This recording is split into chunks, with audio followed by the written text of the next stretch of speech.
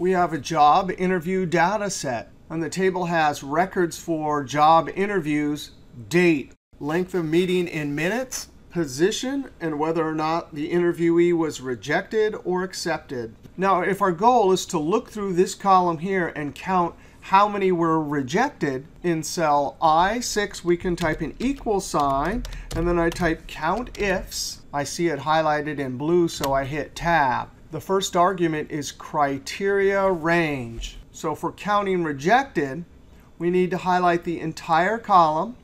Now, when I highlight this, this is an Excel table. So it puts the table name in, and in square brackets, the column name. That's the range with all the items. Now I type a comma. Criteria 1. Now I just tell COUNTIFS what I want it to count. Selecting cell H6. Close parentheses, and that's it. When I hit Enter, I get a count of 11. And of course, the beauty of Excel worksheet formulas is if I change this to accepted and hit Enter, I instantly get a count of 3.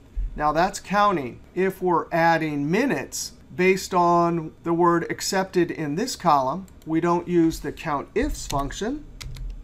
We use the SUMIFS function. Now what's different about this is there's a sum range. That means a column with numbers you want to add. Now this is an Excel table, so instead of using my selection cursor, with my black downward pointing arrow at the top of the column, I can click, and it puts the full column in. Now we type a comma.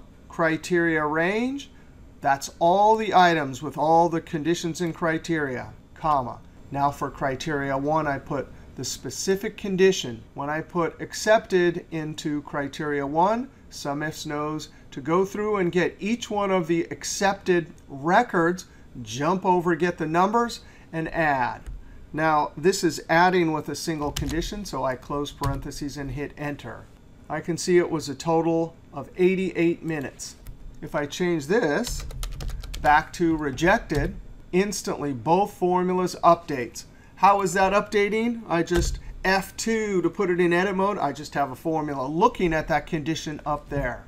Now, when we're counting with COUNTIFS or adding with SUMIFS, we're not limited to one condition. We can have 1 up to 126 conditions.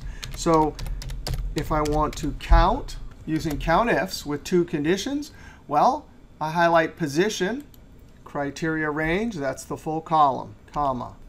Then I match it up with a specific condition. Notice the 1, that means this column goes with this condition. Now I type a comma. I see a 2, so now I select the second column, comma, criteria 2, that's the second condition, selecting cell H2. Now I'm counting with 2 conditions, close parentheses, and Enter. Now if I want to add, I use SUMIFS, sum range, that's always the numbers you want to add, comma, criteria 1 range, position, comma, criteria 1, the individual condition, comma, criteria range 2, the second column, comma, criteria 2, the second condition.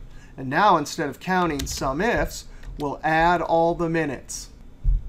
When I change this, and I better spell it correctly, notice I have an extra space there, so when I hit Enter, both formulas return a 0. And that's a good thing, because it says whatever I put into these cells, it did not find any matches in this data set. But when I select the cell and hit F2, I can see, oh, there's that rogue space. So I backspace and Enter. And now I get the correct count. The juniors rejected, there were 7 of them. The total length of all the meetings, 186 minutes. All right, here's your bonus trick. Instead of using SUMIFS, when you're averaging, you use AVERAGEIFS. And the only difference is that instead of sum range, it says average range. That's where you put the numbers that you want to average. Need to find the maximum value given 2 conditions. Use MAXIFS and put the numbers in the max range. Min with 2 conditions, put the numbers in min range. So when you want to count with 1 or more conditions, use the COUNTIFS function. When you want to add with 1 or more conditions, use the SUMIFS function. All right, if you like that video, be sure to click that thumbs up, leave a comment, and subscribe, because there's always lots more videos to come from excelisfun. And if you want to check out some other videos about adding and counting, check out these videos.